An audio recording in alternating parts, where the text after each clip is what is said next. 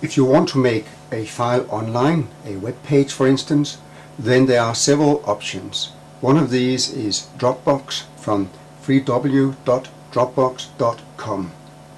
This is not an advertisement for Dropbox. There are several other utilities and similar services available in the internet. This is just the one that we will use in this example. Dropbox.com offers you several functions. One of these can be used for making files online so they can be accessed from any web browser. I am now gone to www.dropbox.com and my first action is to click Download Dropbox.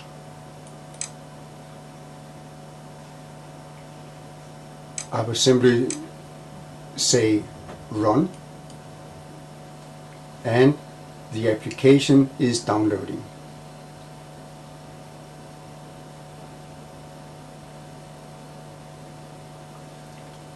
I again say yes, I want to run this software, and I'll now come to the Welcome to Dropbox setup.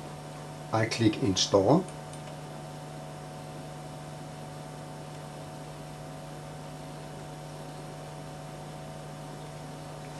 The next place to do something is the Welcome menu, Welcome to Dropbox. In this case I want to set up a new account, so I choose I don't have a Dropbox account and click Next. My first name, Kent Andersen. My email, webmaster@faz.dk. I will type in a password.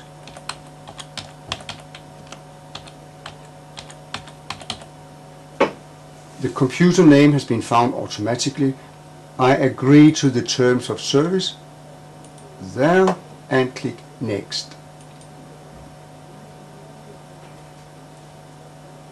I get 2 GB of free space in Dropbox, so I click Next. And it tells me that your Dropbox is a special folder on your computer. Simply drop in files and they will instantly be available on any of your other computers and the web. And this is what is interesting. I click Next. And I click Next. I click Next.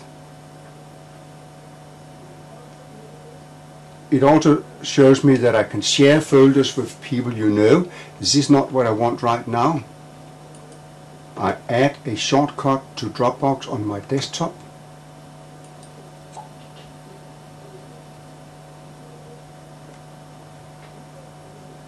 The software has made a folder in my documents called My Dropbox, and this is where I can put in files that will become available on the internet.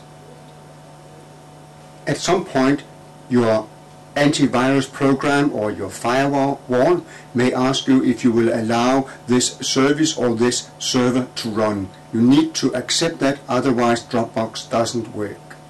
In the Dropbox folder I can see that there is a file called Getting Started. This is the one that I can open and read about Dropbox and what it offers me. There is a folder called Photos, where I can put in photos that I want to share with other people. And there is a very important folder for this purpose called Public. Whatever I put into that folder will automatically be available on the internet. So my next action is to click on the public folder to see what it has. There is a Word document there that shows how to use the public folder. So what I'll do now is I will click on the file and learn how to use the public folder. I copy all the text, right click it, copy.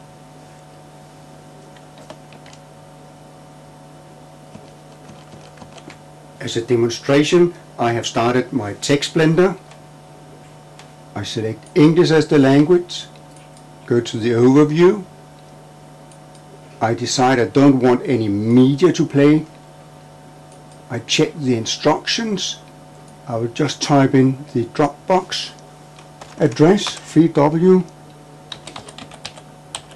Dropbox.com. So when I click next, that is where it will go to. Main content, I want to have a block of text. I paste in the text that I copied from Word. I click finish.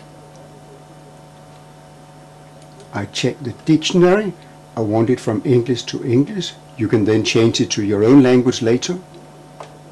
And I decide to export.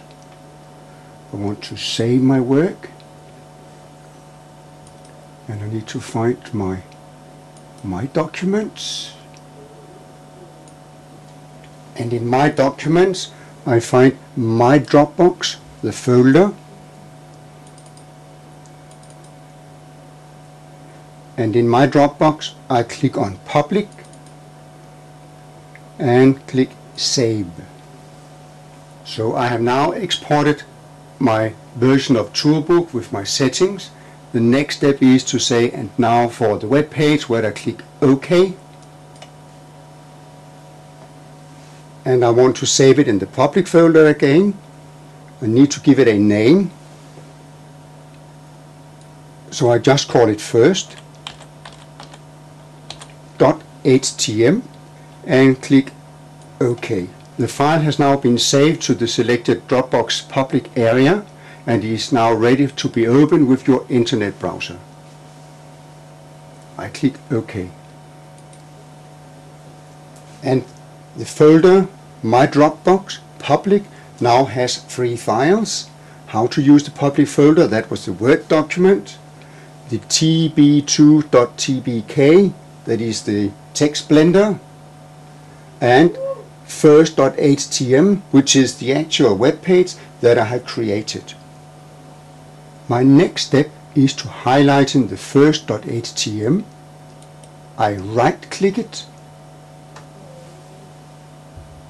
and I can see that there is now a Dropbox menu.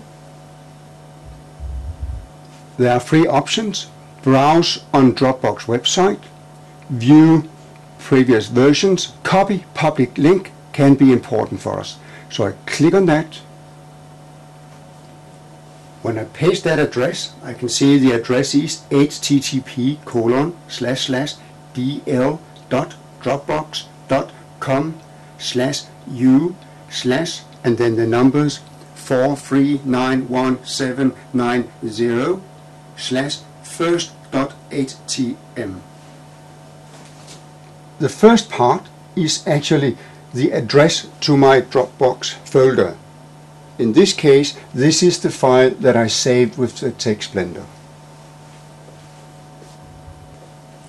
I have now pasted in the copied address into the Internet Explorer and I click Enter. And this is the page that I just created with the text blender, and it is now available online on the internet through Dropbox. I can click on any word and it will work and look it up in a dictionary. When I click the next button, it will take me to the Dropbox main website. All you need to remember is that anything you save in your public folder will automatically be uploaded by Dropbox and be available on the internet. In this case, as you remember, the file was called first.htm.